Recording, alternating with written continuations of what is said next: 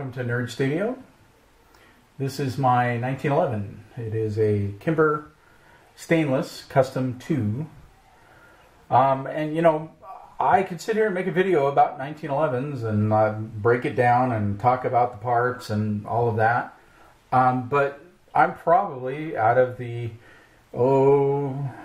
billions of people who've made 1911 videos on YouTube, I'm probably the least qualified to do a video on it.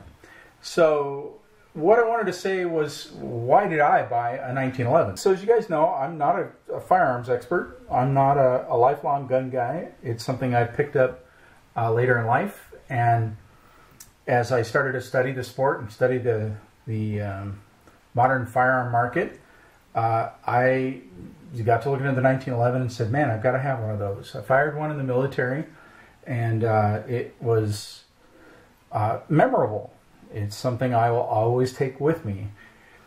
There's something about the feel of a 1911 that's just very different. And so as I started getting back into this in my later years, I decided I had to have a 1911.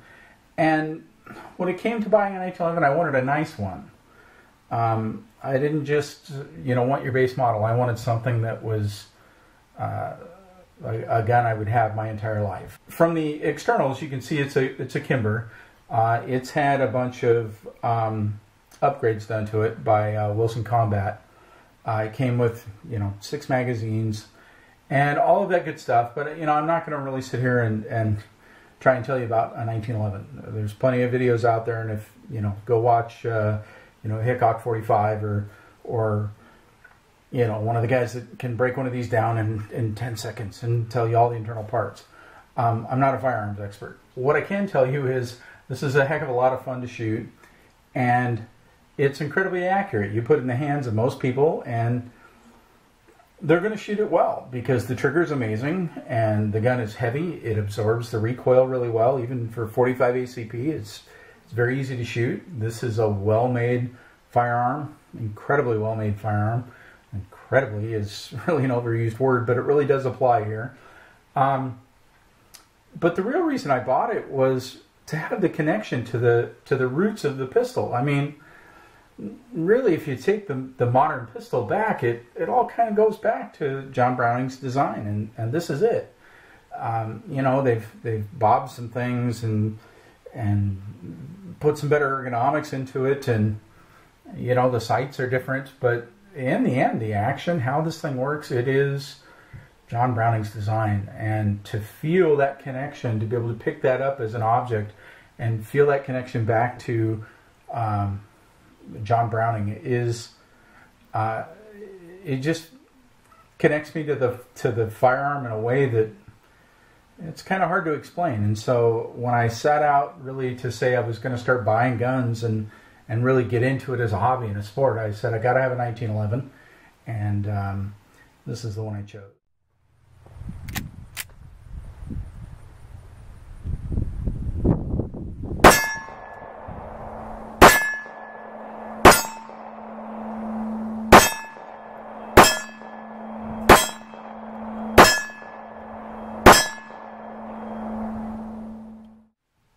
Let me talk about a couple of things this gun is not.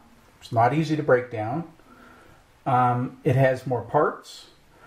It came with this Wilson Combat breakdown tool, which makes it a little easier. So it's a little tougher to maintain. It is not easy to carry. It's heavy. It's not black. Anyway, no, really, it isn't a gun that, if you're looking for the ultimate packing around paranoia defense weapon, this isn't it. What it is a deep connection to history in a modern way. And there's few things out there in your life that you're going to get to own or operate that is this old a design, yet still is functional in a really modern way. And this is one of them. So, if you're like me and you're into this for as a sport, as a hobby, as something to do to get you away from your keyboard, and something that's slightly dangerous and requires you to put on your responsibility hat, but is a heck of a lot of fun, then you can't go wrong with a 1911. There's lots of them out there, and this is mine. That's my video. Click subscribe if you want to see more of them, and appreciate you watching. Thanks.